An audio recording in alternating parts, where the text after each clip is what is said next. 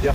Well, as you know, Taskforce Southern was formed in June 2021 to investigate several deaths that occurred in the southern suburbs. In particular, Jeff Mundy is the death that I'm going to talk about today.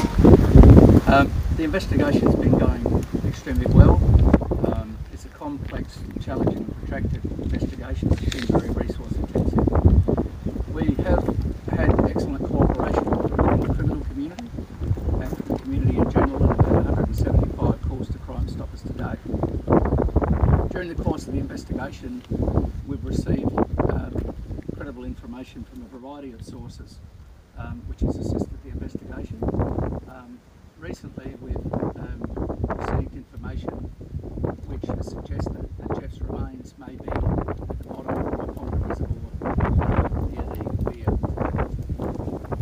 It's important to point out that they are unconfirmed reports, and we also have information from other sources that his body may be associated with a body of water in another location. So the purpose of today is to conduct an underwater search of a section of the Myponga Reservoir, and that will take anywhere up to 5 days.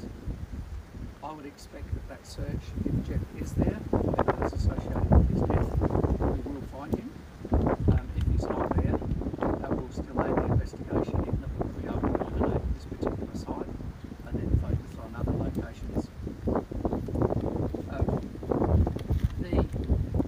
The search will be very challenging for the divers.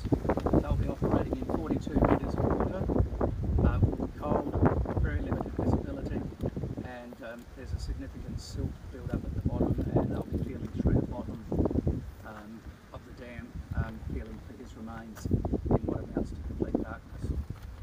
They'll also have to go through decompression as they rise to the surface, so that's going to prolong the search. During the course of the investigation, we've had 65 arrests to date, 12 reports for a variety of offences, and have searched 72 houses and recovered 40 firearms, and there will be further arrests in the coming weeks.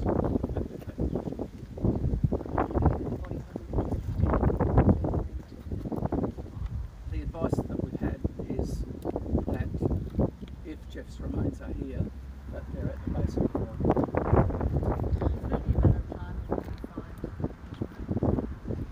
Well, I hope so, and I hope as well for Robert Atkins. I mean, the investigation's still going. We're passionate about getting a result for their families, so as time goes on, I'm confident that we'll have a good opportunity to recover their remains. If we don't recover their remains, I am confident that we will charge people for some of these murders, and once the people are charged and convicted, they'll have to give up the body or spend the rest of their life in jail. Is it just the body that divers are searching for, or could there be other weapons or anything else? If Jeff's remains here, we think it's likely there may be other evidence close to his body. And can you just talk us through, you said they go down 42 metres each time to the bottom. How much can they search at a time? They could probably do 10 to 15 minutes on the bottom, and then it will take them about 30 minutes to get to the top. They have various search patterns that they use on their rainfall, so the divers will actually be feeling through the silt with their hands. So it would be completely dark? Yes. Cold.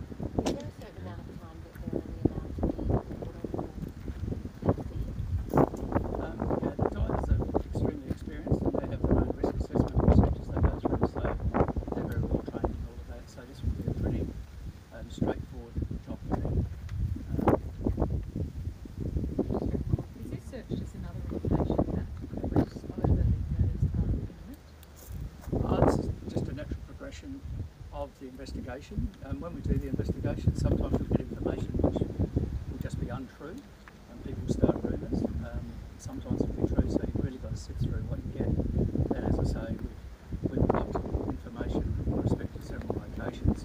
Clearly you can't get all of them, but there's a possibility that one of them may be true, so this is the one we're doing first. And hopefully we'll find him, if we don't, we can eliminate it and then move on to Lonsdale breakthrough late last year lead you to this location, or was that pivotal in coming to here? I won't go into detail as to specifically why we came here, but we have received specific information from people with respect to this location. The other thing I can tell you about Lonsdale now is that we know that Jeff was taken to Lonsdale, to Morrow Road, and was held captive in a container for a period of time, and escaped from there, and was taken again.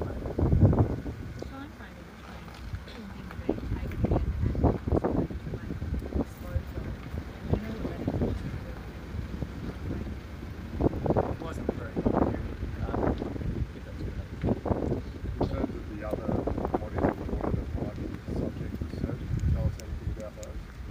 not at this stage. would you count as one parent? There's a team of seven divers, so 2 divers will be working in tandem.